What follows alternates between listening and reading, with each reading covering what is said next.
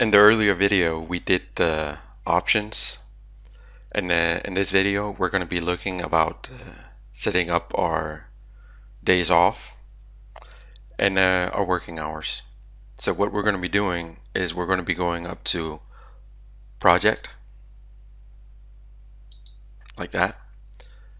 Under project information, I'm going to be clicking on it here, and here I have my start date.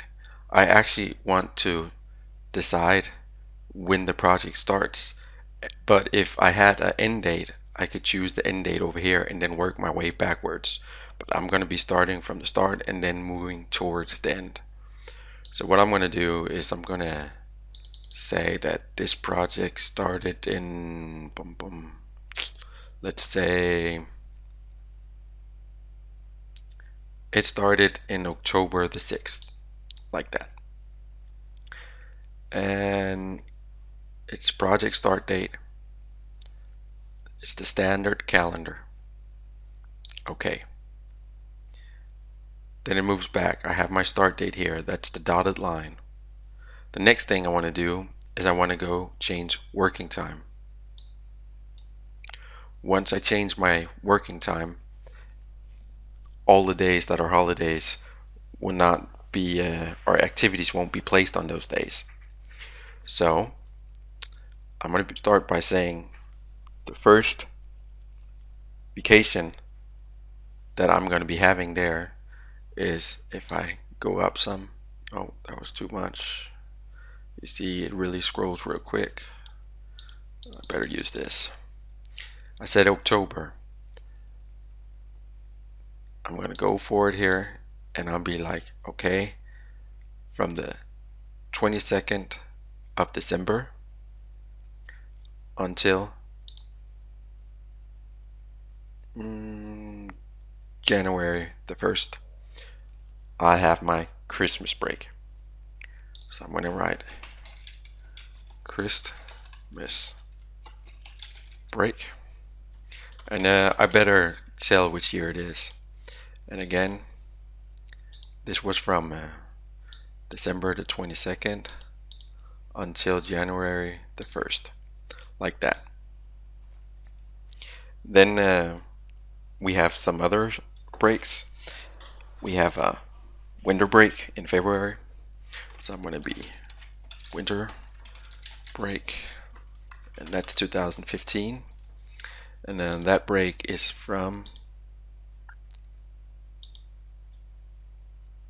February the 9th until, what is it, the 13th, like that.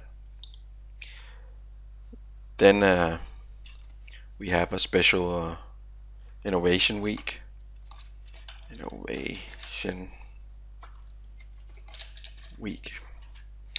and that one is on March the 9th until March the 13th, like that. And again, right here, I can press it or place my mark on it, press F2, and then add 2015. It's, if you have a project that's going to be spanning over a year or so, do yourself a favor and add the year that the vacation it is, so that you know if you miss some. And then the next vacation we have is going to be Easter break. That's also 2015.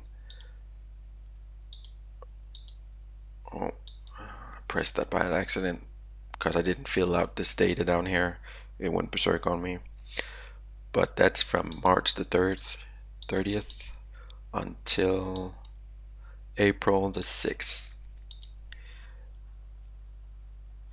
And what do we have more? We have some holidays.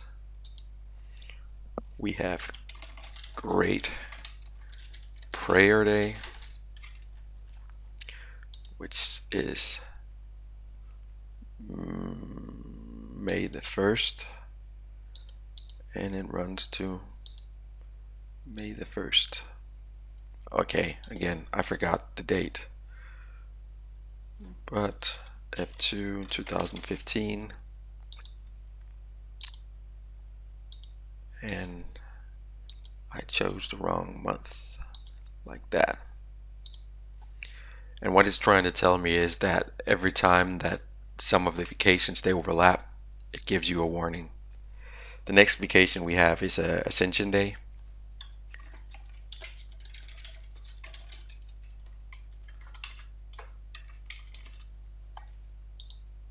And Ascension Day is on May the 14th.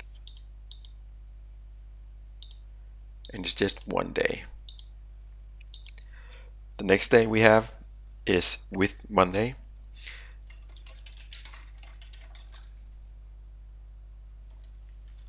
Like that.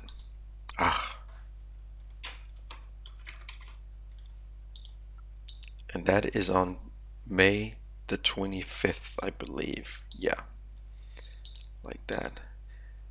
And the reason that I keep choosing this one finish, even though it's only one day, is because sometimes you're lucky and it actually will continue from that date instead of I have to scroll. We'll see if it works. Otherwise, I have to do it the slave way.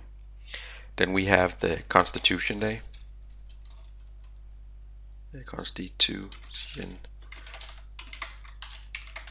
Day 2015. See, it actually worked. And that is June the 5th, like that. Then I got a summer break.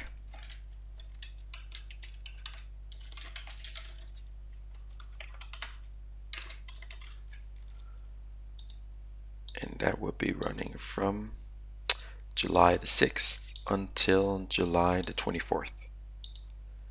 Let's scroll down a little. Then the next vacation we're going to be having is going to be what you call it? Autumn break.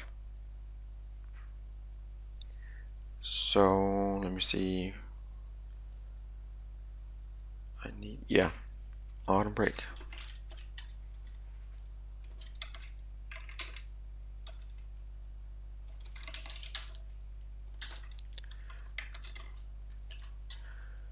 And that is from the 12th of October, like that, until the 16th.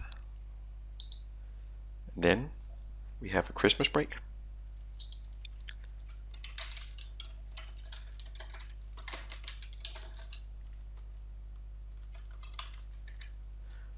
And that runs from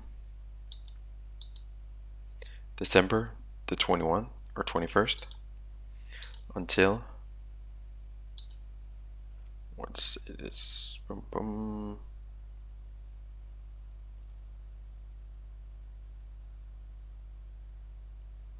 the 1st of January, of course, like that. Then we have the winter break again, 2016, and that one will be running from February the 15th until February the 19th. And then we have an Easter break again.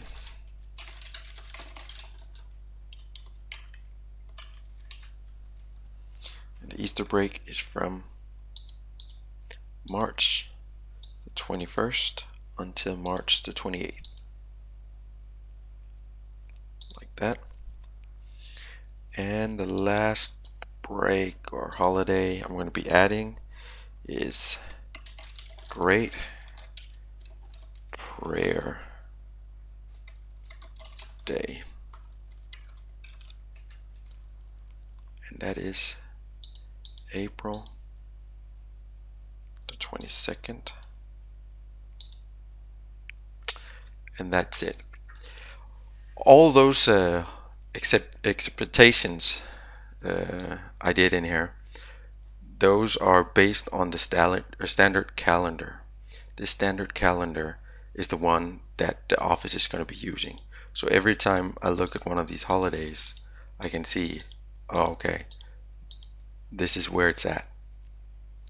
If I look at the work weeks, I could do the same thing in here. I could do some expectation or acceptations, but I won't be doing that. So then I'm able to click down in the options here. I could do it anywhere. I could do it here or under this span too, but I'm going to do it in here, options.